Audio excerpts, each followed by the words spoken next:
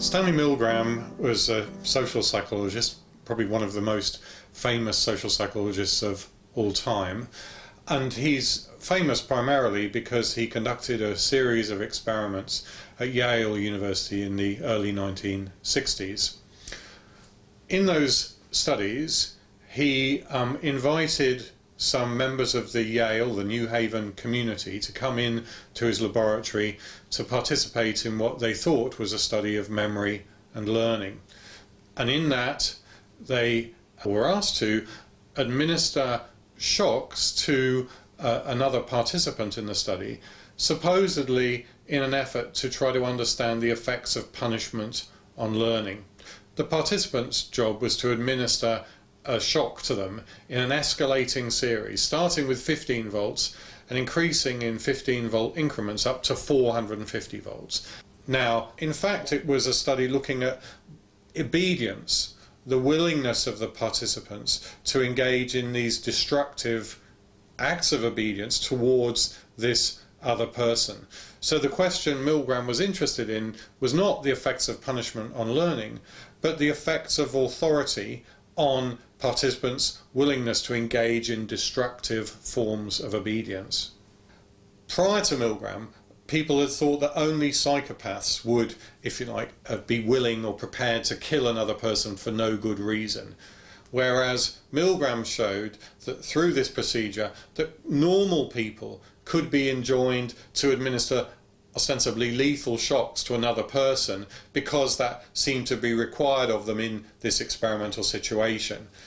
And that, of course, raises profound questions, not just for psychologists, but also for philosophers, for sociologists, for political scientists, and for historians who want to understand why it is that these large-scale, sometimes genocidal processes come about, and why it is that normal people participate in them. For quite some time, particularly with a close colleague of mine, Steve Reicher from the University of St Andrews, we've kind of been interested in reinvestigating, reinterrogating Milgram's conclusions. In particular, a conclusion that people often draw from the Milgram studies, and indeed typically draw, is that people are somehow programmed to obey authority, and in particular programmed to obey the toxic orders of authority. So the idea that we, if you like, blindly follow orders and that human beings somehow naturally do that. When we look at Milgram studies, one of the things you find is that in his paradigm, if people were unwilling to continue administering shocks to the learner, that they were given a series of prompts or prods by the experimenter. The first of these was simply please continue or carry on. The second was the experiment requires that you continue. Then the third one was it's absolutely essential that you continue. And the final one was you have no other choice, you must continue. Now, of those four prods, only the fourth is really an order. You have no other choice, you must continue. Now, if it's true that people, if you like, naturally or inherently programmed to obey orders, then the one they should respond to most, as it were, enthusiastically is the final one. You have no other choice, you must continue.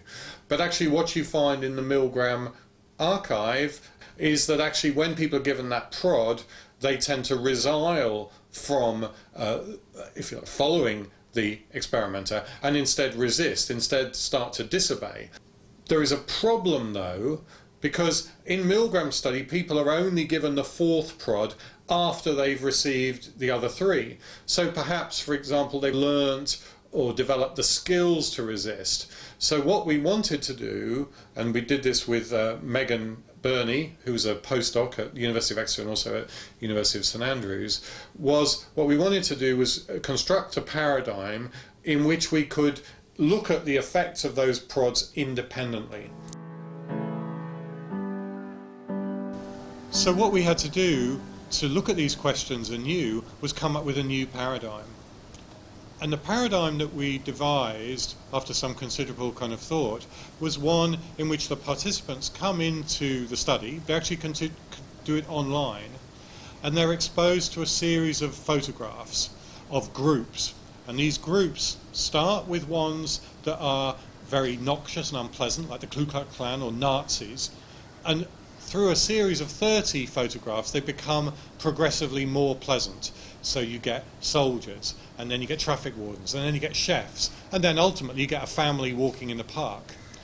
And the participant's task is to describe these groups using negative terms like stupid, lazy, moronic. Okay. It's a challenging task, aversive task, but it becomes progressively more aversive over 30 trials, just like the Milgram studies. So using this paradigm, we're able to ask the question, how far will they go under the force of particular prompts, and what proportion of participants will go to the very end, which are the critical questions we want to address. What makes participants continue, persevere in this aversive, increasingly aversive task?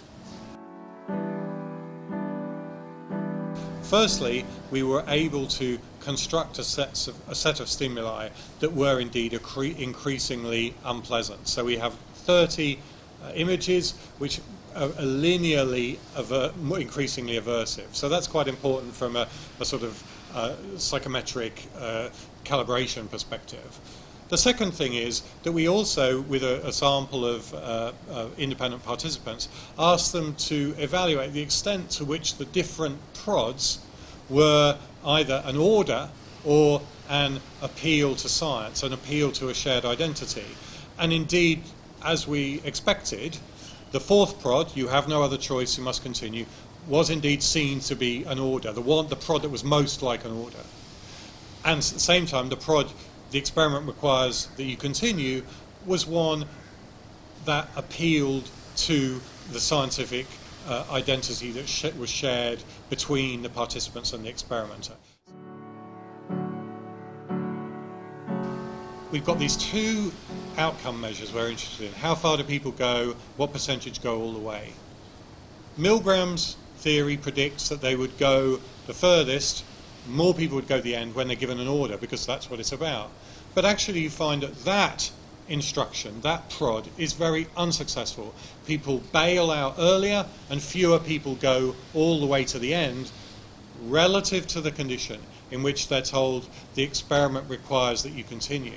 So if it's about furthering the experiment, what you find is that people go further and more people go to the end. So again, if that's your goal, to get people to obey, what these findings show is that the order is peculiarly unsuccessful, and the appeal to science, the appeal to shared identity, is what's going to get that result for you.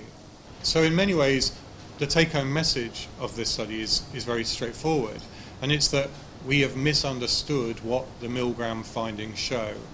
Contrary to what many people believe and what Milgram thought and argued, they don't show that people obey orders. In fact, they show very much the opposite, that if you give people orders, that is a basis for disobedience and resistance. And that on the contrary, what inclines people to obey and to participate in cruel, aversive acts is a belief that they're contributing to a valued and worthy cause. And that conclusion is one that prompts us to reinterrogate and to question our explanation for some of the most profound atrocities in human history. Ones that Milgram was interested in, but ones that we think he provided the wrong answers to, and that it's timely for us to reopen the questions.